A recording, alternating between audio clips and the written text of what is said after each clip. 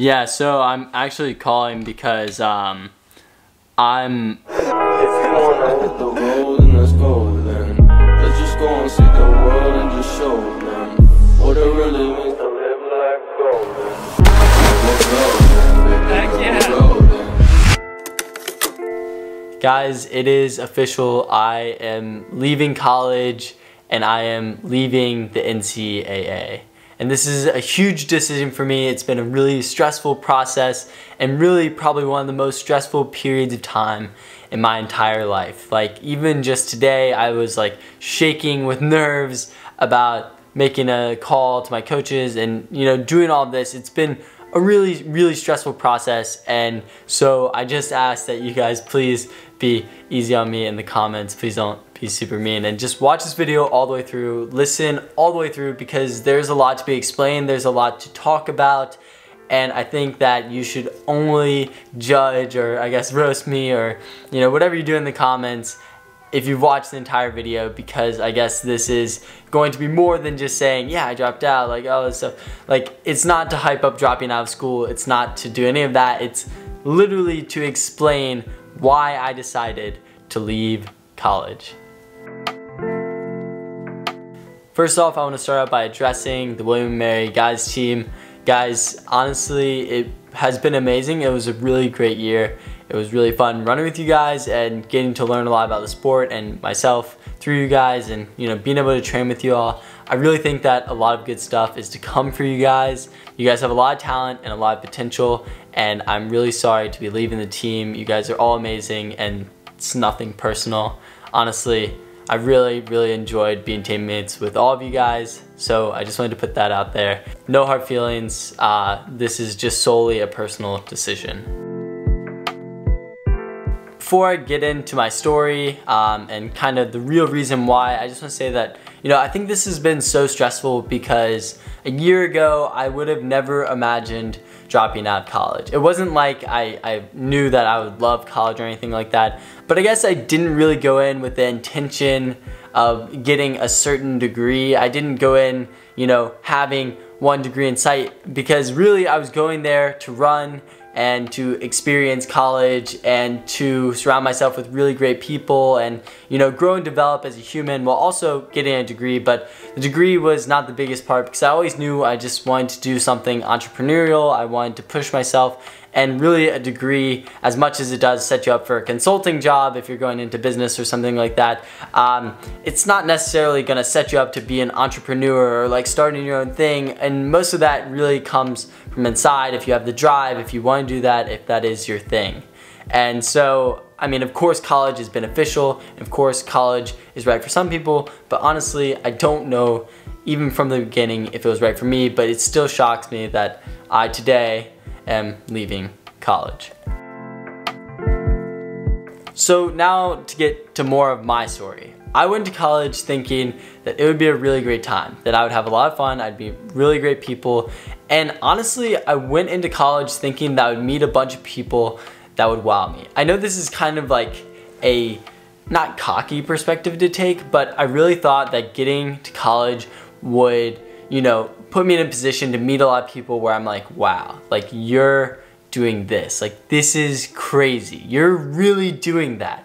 And of course I met a few people that were doing things that really were wowing me, and of course there were people that I didn't meet that were doing things that would really throw me back and be like, whoa. But I always envisioned college to be like Steve Jobs and Steve Wozniak, like doing crazy things and thinking up crazy inventions and all this stuff. And college was far from that, honestly. And so basically going into college, I was really excited. I was really, hoping for the best. I was really hoping that it would be something that was, my thing. Like I would love it. It'd be the best 4 years of my life. And when I got there, I had two really great roommates, Ryan and Alex. You guys are amazing.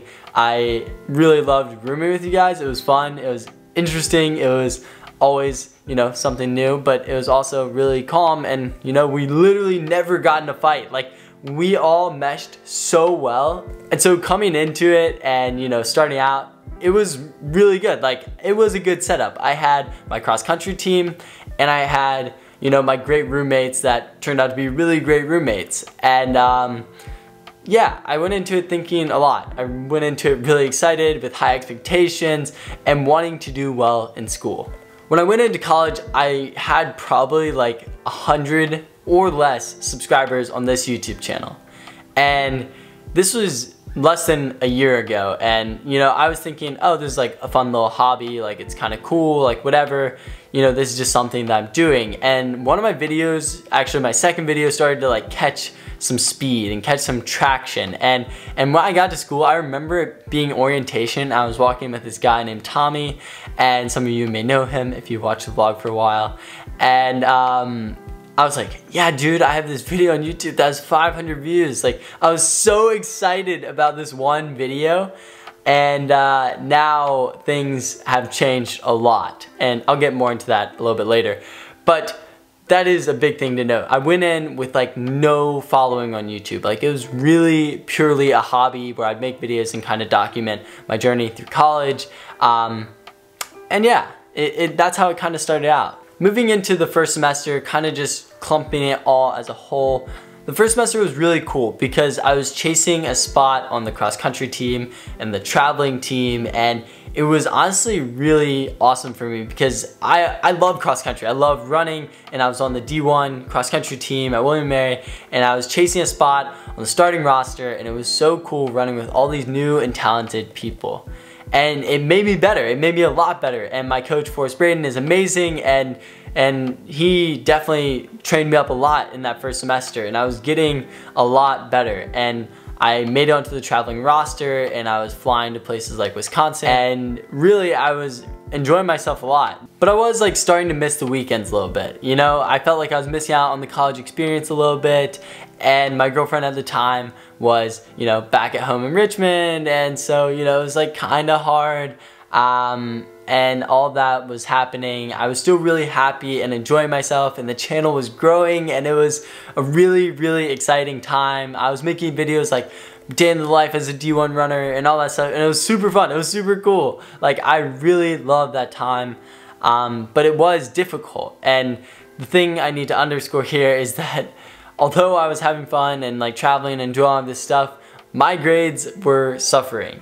I was going to a really selective school, I'd say, or a pretty selective school. It's like a 30% acceptance rate, and it's a really difficult school. It's notoriously difficult there. Like, it's not just like hard to get into, like it's actually a difficult school. Like, they don't really inflate your grades at all. Like, honestly, I feel like they deflated the grades. It was really hard to get good grades, and I knew coming from high school that I'd have to work a lot harder, but you know, I just didn't have the time to put in the effort. Like, many days I would start the day and then end the day and be like, dang, I got so little done because I was constantly going to a meeting for the team, and then I was going to practice, and then I was going to class, and then I was going to this, and then I was editing a little video, and then I'm like, oh my gosh. Like, I woke up and then went to sleep, and my day was packed. Like, it was crazy. I was enormously busy.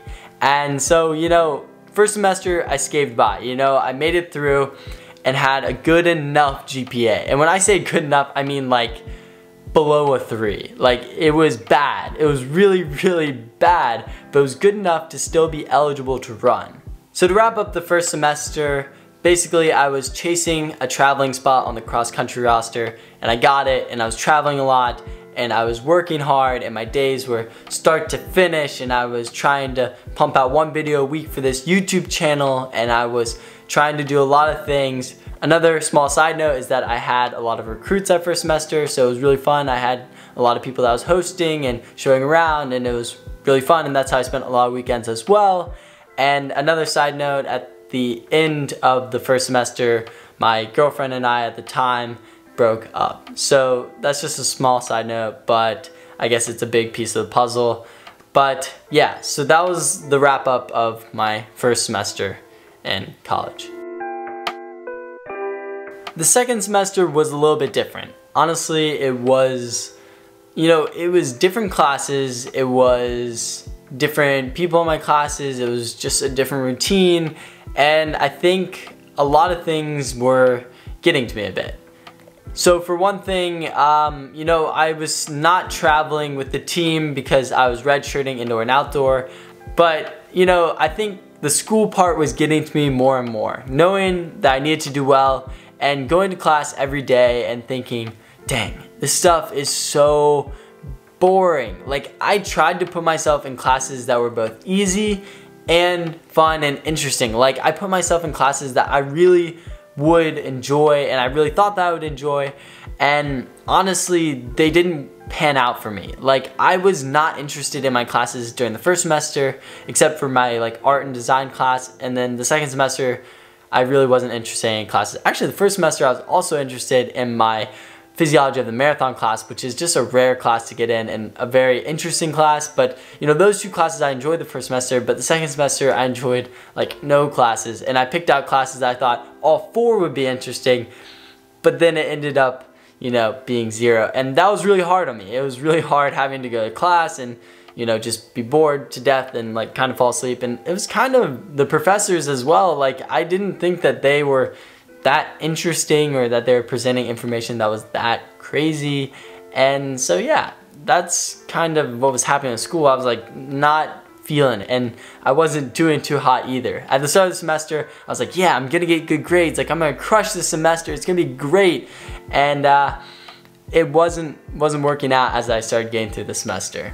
On top of that, since I did poorly in school the first semester, I get hit with 8 hours of study hall each week. So basically, the athletic department was like, yeah, you need 8 hours of study hall, which is basically a place where you go and you have to swipe in and do work at like 8 to 10 at night in the library or in this random basement with other people that you had to swipe into. And honestly, I hated that. I hated that because if anybody knows how I work, people that know how I work, my friends that know how I work, I don't like working in libraries. I really don't like libraries. I don't like that environment. I don't get much done there, as well as in weird little basement places with a bunch of other people that I don't know. I'm just not comfortable in that environment. And it was really at a detriment of my work because I had to spend a lot of time going to these places to do work when I was already doing work in my room, and it just seemed so counterproductive, and it felt like my time was shrunk even more every day.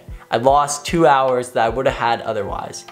So classes weren't going well, I didn't really like them, and I had this study hall 8 hours a week, which was really like 10 hours a week with travel to it, you know, by bike and all that stuff, and getting resettled and all that stuff. And so that was happening, and then at the same time, I don't know, I just wasn't as happy as I've been in the past.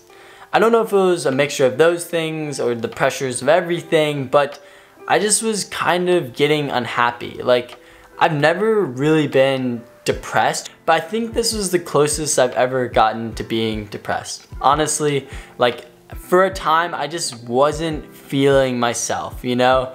And I wasn't the happiest. And I knew it was kind of a mixture of, you know, the redundancy and the repetition and it really felt like I was stuck in a rut. Like, my life that second semester was me going through a rut every single day.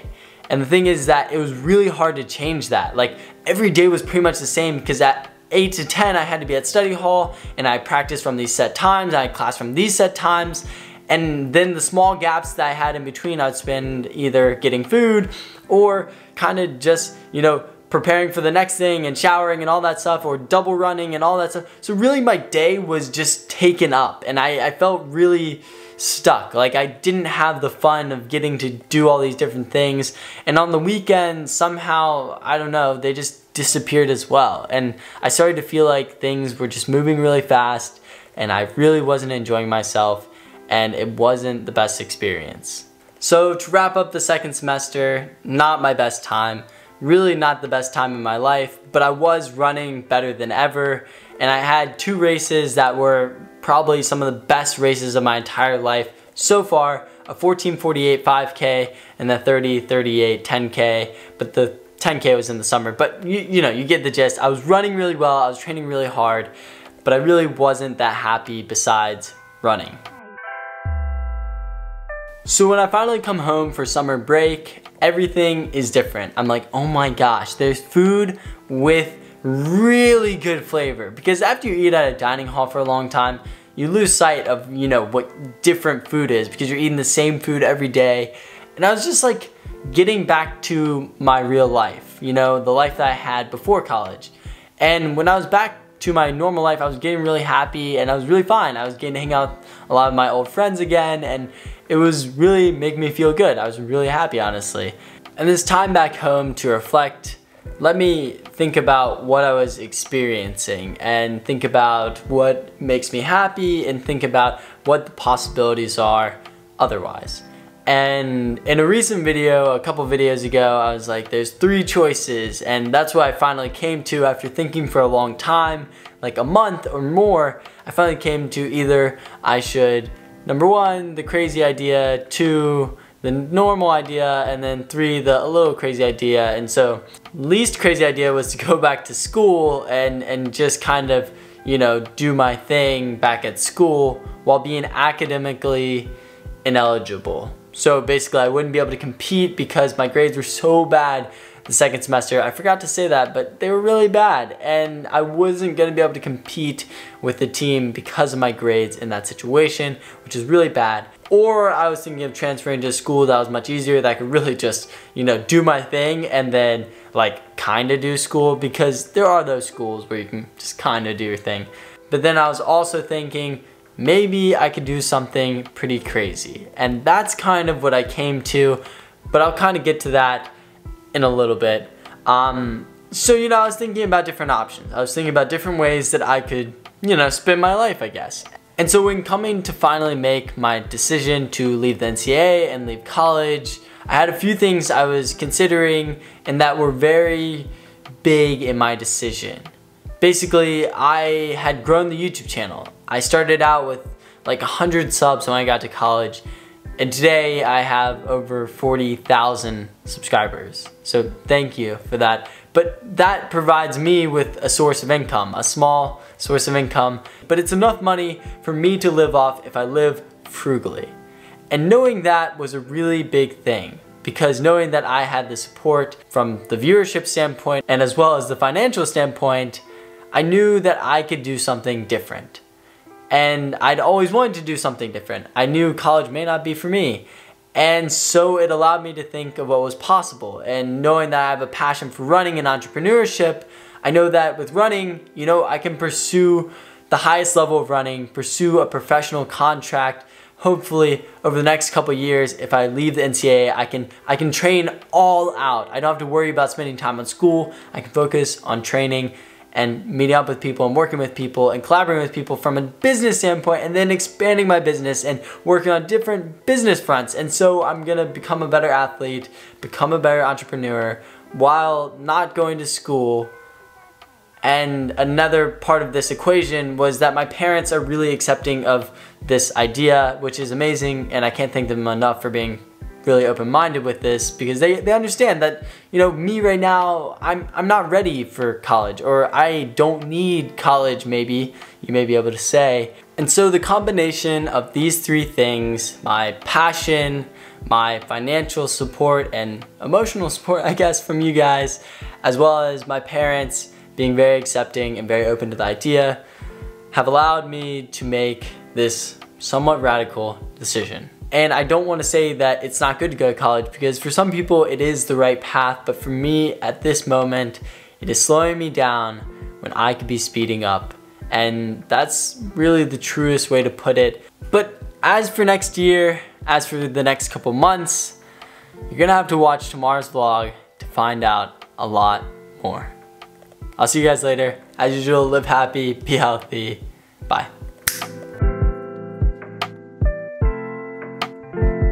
Also, shout out to Santa5125 for being the first comment on today's video. I had to include this after the outro because this is a serious video. But guys, I'll see you later.